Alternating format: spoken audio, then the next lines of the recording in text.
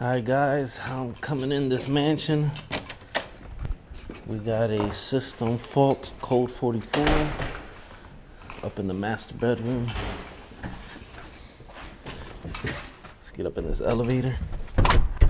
What's up guys? Oh, you guys see me set up there.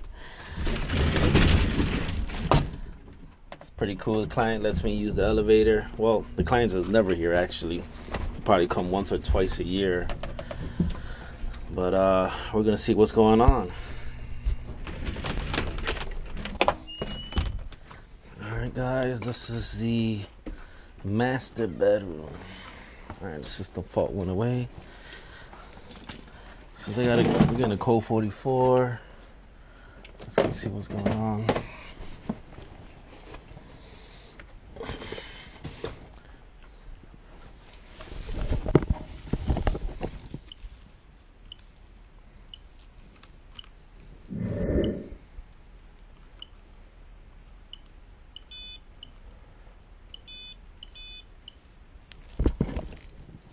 It's nice scenery though, I'll tell you that.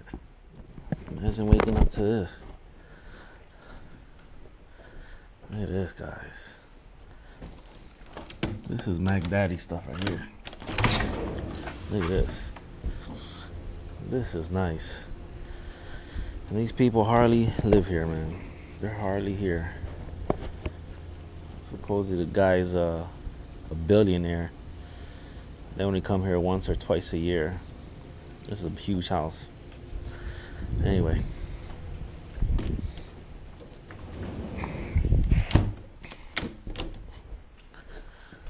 Alright, let's see what this thing says. Look at that. 44 cannot communicate with blower. We got 41 blower motor fault. So we definitely got something wrong with the blower. Alright, let me get my ladder. I'll be right back, guys.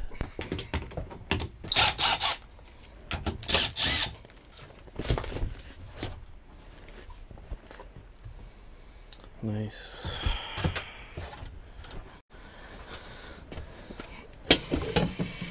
Anyway, we already know we got an issue here. I'm gonna shut this power off. Let's see if I get a good view this time for you guys. Perfect. Get the module there. So power's off. We verify that. Alright. Now, like I said in the other video, you gotta wait 5 minutes. So I'll be right back, guys. Alright guys, we waited 5 minutes.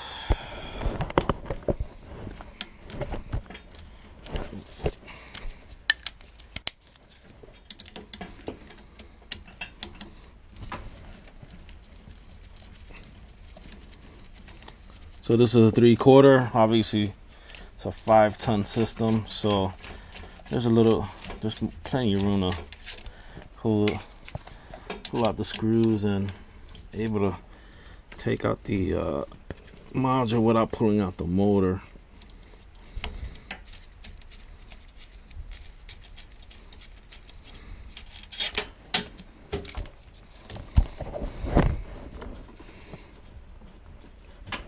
There you go. There goes your harness there. See guys, we got the harness there. We're gonna pull out this harness. All right, we're gonna test the motor, make sure the motor is testing good, and I'll show you that right now.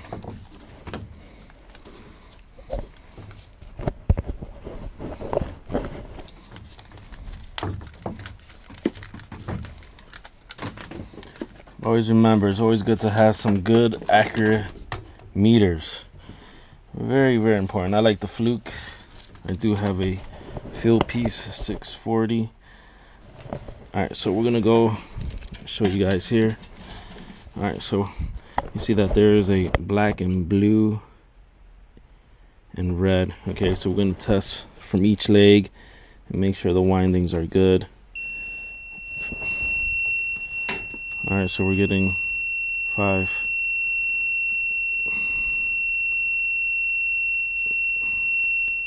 You know, 5.2. All right. Staying steady there. We're getting a 5.2 on this leg too, so that's good there. See, all right, and then we're gonna test from blue to black,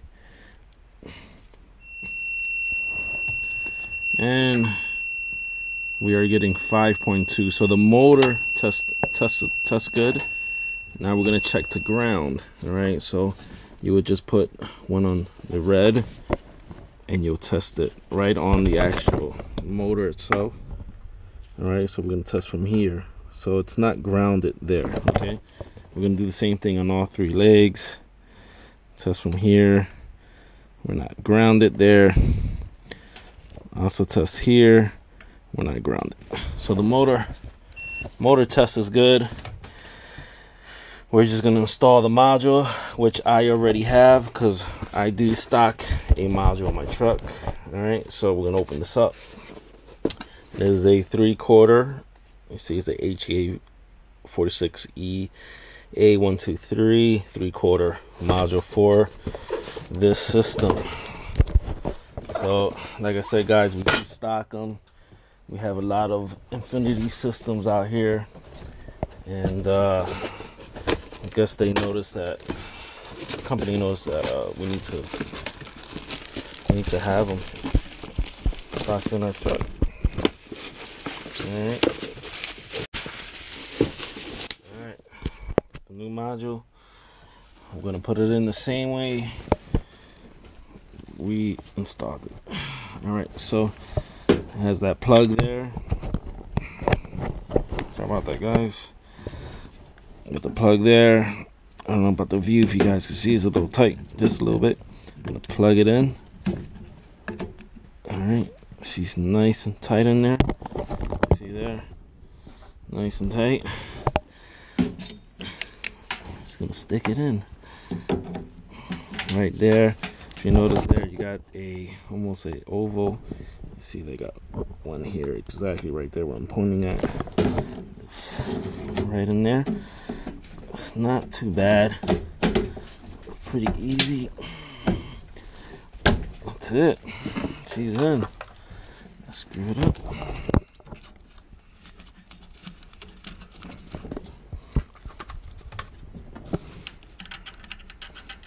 Alright, guys, so I'm just gonna plug it back in.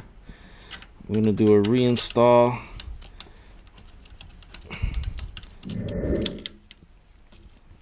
That's it. Plug and play.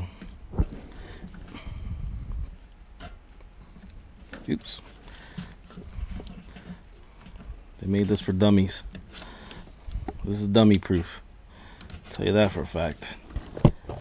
Alright, cut the power back on.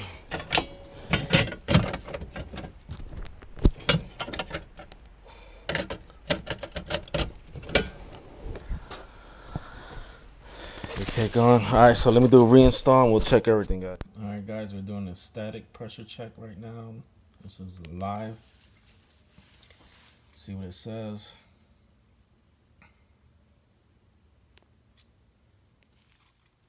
Alright, everything tested good. We're at 0.2. Go to checkout mode. Now we're going to check the system pressures. Alright, so this is a two-stage compressor. So you got your low and your high. We're going to set this up. It's going to start. Alright, so system first stage will last for 5 minutes, and then we'll go to stage number 2, and then we could check the system out. Alright, guys.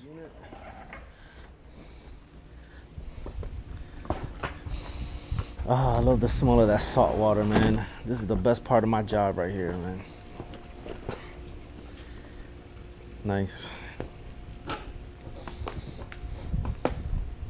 Got another system in here in this closet. Then we got another system in here in this closet.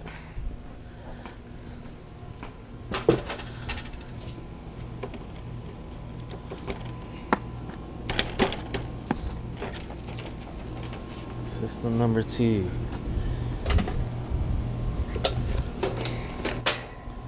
Go check pressures.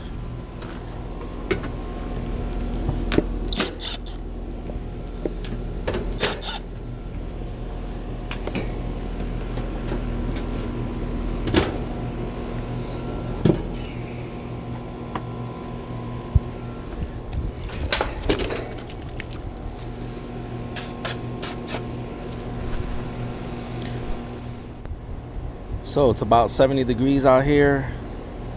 We're checking pressures. You can see here, guys. So far so good. Got my probes hooked up down there. Man tooth all the way. Anyway, got everything hooked up. We're just gonna check amp jaws and stuff like that. Make sure everything's working fine.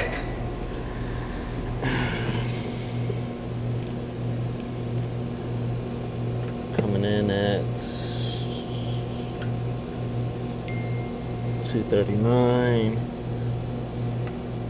239. Got about 1.3 amps. Let's see. Check the common on the compressor. 15.3 amps.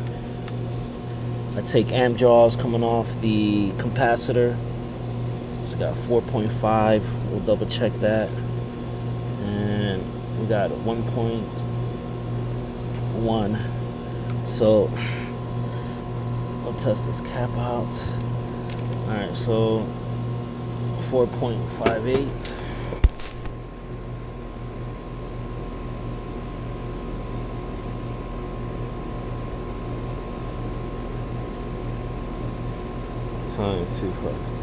We'll divide that by 412.4 divided by 412.4 equals, so it's 29. It's kind of low. We're going to replace this capacitor.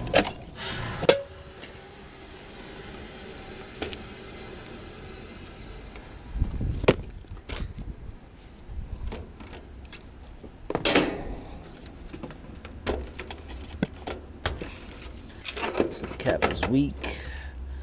Normally when I do that reading, I know it's weak. I also go the extra mile. 29. Alright, so we got the new cap on there. Alright, so it's not a 40/7.5, it was a 45. That what was on there. I had to change this. Amp jaw is down to about 12.8 compared to 14. So everything looks good. So that test, checking the system on that test, it's a formula works pretty good. So alright guys, pressures look good as you can see. So I'm gonna wrap this up, man, and hope you guys like this video. Like, subscribe, and share, and I'll see you on the next one. Alright guys, thanks.